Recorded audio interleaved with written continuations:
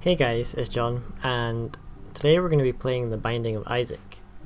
And this game is relatively new. It's can't remember the exact date it came out, but it's a pretty fun game. It's kind of like an arcade style sort of game, and it's like it's more of a twin stick shooter, but it's got more to it than like general twin stick shooters. There's lots of different items and there's lots of different like passive abilities and stuff like that, so it's pretty fun. I deleted all my saves, so I don't have anything unlocked anymore just for this. And yeah, so we're gonna have to start off by playing with Isaac. I'm gonna be using my keyboard for this. I won't be using my gamepad, so I'm not sure how.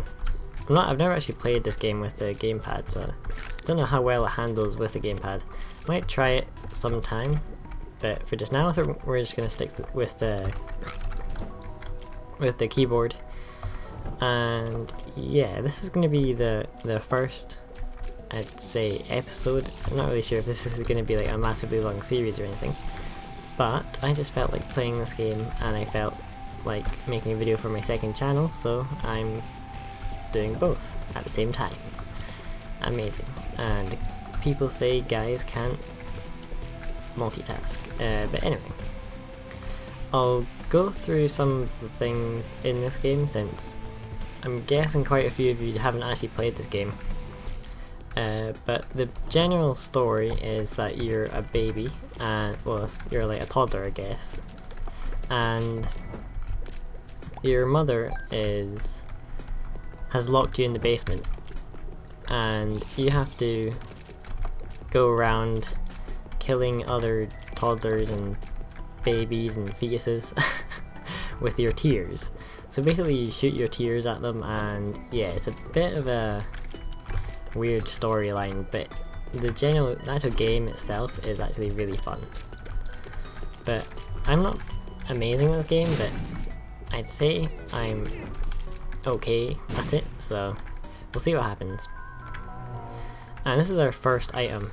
If you look in the top left hand corner, there is a sort of map of this basement. This is the first level of the basement.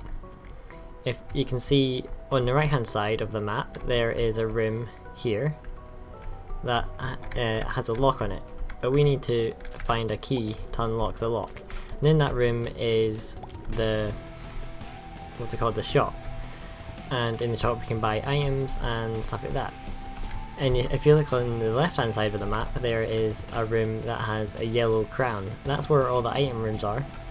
And if you look where I am just now, this is the boss room. Every level has one boss, and some levels can have mini bosses, and there's secret rooms around each level. There's one secret room on every single level, but you have to find them, otherwise it wouldn't be a secret room, I guess. But there's lots of different items that you can find from. You get an item from killing the boss, you get an item from the item room, but on the first floor the item room is not locked, and then on every other floor the item room is locked.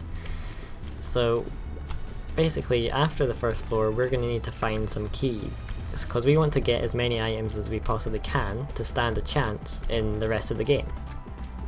And when you die in this game, unless you have a 1-up, when you die you will have to restart the whole game again. So our first item we got is the spacebar item, and that's the crown. Not a crown, it's a unicorn horn. And that's kind of like on Super Mario, when you get a star on Super Mario, you go invincible, and then whenever you touch anything it dies. That's the same with this, with the unicorn horn, and it lasts probably about 10 seconds I'm guessing. But our second item that we just got from the boss, we got a pair of our mother's heels apparently, and that gave us a range up. And this here is actually a vendor. We can dispense 1 coin and have a chance of getting some items. We could get some coins back, we could get some health, we could get some bombs, I think. And we can get Spirit Hearts. A Spirit Heart is basically, oh, we got our first key, which means we can unlock the item room on this floor. Oh, we got another key, which means we can unlock the shop if we wanted to, but I think we're going to keep that second key for the next floor, in case we don't find a key for the item room in the next floor, I mean. Wow, I'm actually talking. But there's lots of other things I haven't actually mentioned yet that is in this game, and yeah. So our main objective just now is just to get as many items as possibly can, and then at the end of this sort of game, the end game just now, is we have to fight our mum, our mother, and here we just got a pill. If we press Q, we got balls of steel. Pills can sometimes be good and sometimes be bad. Fortunately, there we got a good pill, and if you look in the top right hand corner, we have 2 extra blue hearts. These are Spirit Hearts, and Spirit Hearts can only be regained by gaining a Spirit Heart, and they're not really that, well, they are kind of common. But yeah, if we come down here, you can see this rock here I'm shooting at is actually tinted a little bit, so if we blow this up, we should be able to get some Spirit Hearts from this and 1 normal heart. But I'm pretty sure I saw another tinted rock in another room. Here we go. Look here, I can actually try and blow them all these rocks up. Here we got 2 more Spirit Hearts. So now if you look in the top right hand corner, I've got a crap load of health now. That's a lot more than I usually have. And this is just a second level, so I'm doing pretty well for my first game recording. I was kind of expecting this to go pretty terribly, but it's going well so far. Hopefully at the end of this one we'll get a HP up, because Isaac only starts with 3 hearts, which isn't really that much in this game anyway. But there's lots of other things we can do in some cases. After you've defeated the end boss of each level, you can sometimes make a deal with the devil. And a deal with the devil is basically you give up either Spirit Hearts or just normal hearts. And I lost way too much health there. You can give up either Spirit Hearts or normal hearts in return for an item or a passive ability. Here we got Brother Bobby. Brother Bobby will shoot for us, and yeah. Brother Bobby is a pretty good item to get. It's not really an item, but here is a mob trap room, and here we can either we could waste a key in this and get there's a good chance of us getting an okay item, but I'm going to keep it just in case we don't get a key next level for our item room in the basement. No wait, the next level will be caves, I think. I don't know. I think we're in basement part 2 just now, but we're going to go all the way down to the boss and see what boss we have. We have the Duke of Flies. The Duke of Flies is pretty easy. We're going to use our spacebar item, and that boss is really easy. Basically, just because of that spacebar item, we just unlocked an item. But here's another range up, and this is what I meant by a deal with the devil.